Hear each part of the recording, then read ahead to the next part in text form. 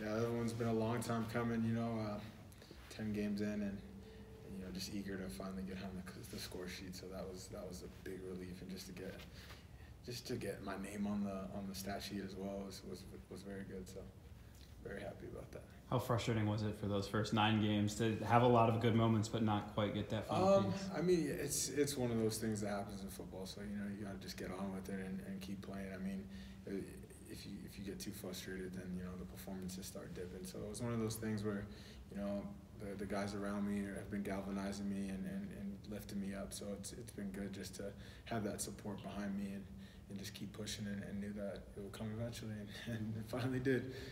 No better way and no better team to get it against. So happy. How was it playing against your old team? It was interesting. A lot of those kids, I've been playing with for the past 2 years, so it was good to see those guys, and also just kind of knowing how they operate. It makes things a little bit easier, but it was good. It was good experience. Were there nights where you would go home and start thinking about, oh man, something would have gone? Yeah. I mean, I think after Wednesday as well, kind of missing that header that I had, that one kind of played on my head a little bit, and I was going to make sure that I turned around and made the most of the chances that I got tonight. So, that was definitely a big focus. So, it was one of those things again, like you can't dwell on it too much, and you can only try and turn it into a positive thing. So, it's just a learning experience, and you get on with it.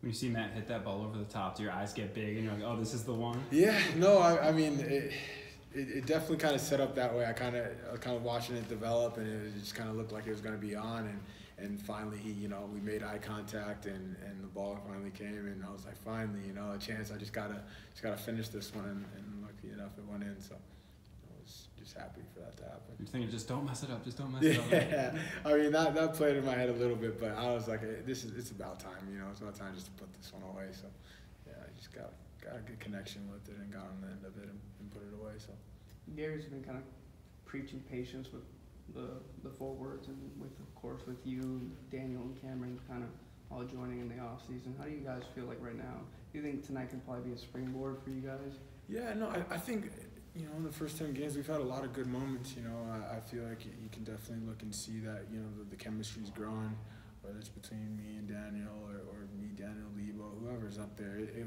It's getting better, and we're starting to understand each other better. I think, especially on the second goal, me and Daniel have talked about that one as well. I get around the corner and just make sure he gets to that near post, and there he was to finish it. So it's growing. It's coming along, and I think 10 games in, we've got a good amount of goals. So we're only going to try and build on that and hopefully get a lot more.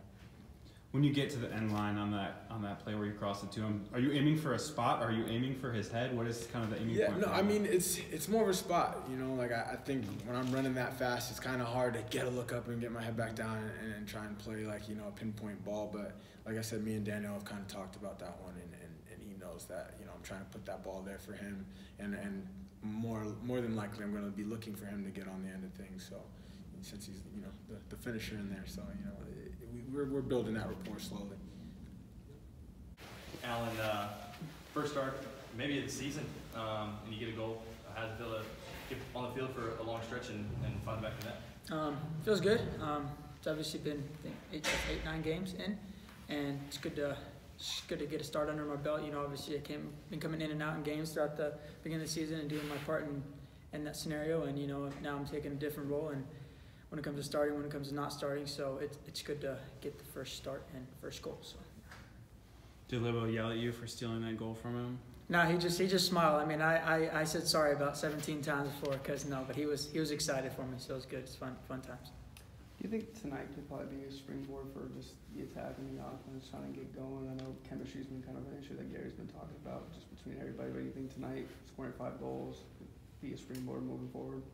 You just have to see next game. I can't tell you whether it's a springboard or not. We just want to stick to what we know and what we're trying to achieve, and not trying to see patterns or trying to do anything like that. Just trying to stick to what we know as a team and try to get that chemistry is the first thing. The first thing. So. Do you feel like, especially with the new signings like Kharlton and Daniel, like they're kind of developing that chemistry with you guys who are returning from last year? Yeah, it's always molding, right? So we want to every day we try to get the chemistry, try to figure out how we're playing together, and that takes time. But we gotta get it. Before we know it, it becomes at the end of the season, and we want to get a playoff spot and hopefully be at the top of the table during that time. So we got to get that chemistry as soon as possible, and I think we're molding it every single day.